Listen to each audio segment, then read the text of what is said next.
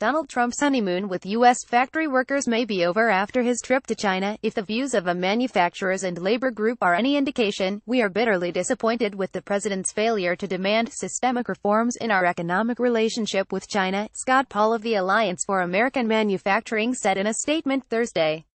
This trip was all for show. The group, a Washington-based nonprofit partnership of producers and the United Steelworkers Union, demanded that Trump complete trade investigations on steel and aluminum as soon as he returns to the U.S. More than 60 steelworkers spoke to U.S. lawmakers and their staffs in September about the need to address global steel overcapacity, with the intention of pushing the Trump administration to finish an investigation into whether imports threaten national security.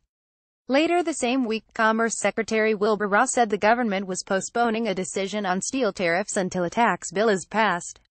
The manufacturers group's comments on Thursday come after the president called out China for unfair trade practices but blamed his predecessors rather than China. While Trump is not wrong in pointing the finger of blame back to the United States for negotiating poor agreements and providing lax enforcement, that finger is now pointed at him, Paul said.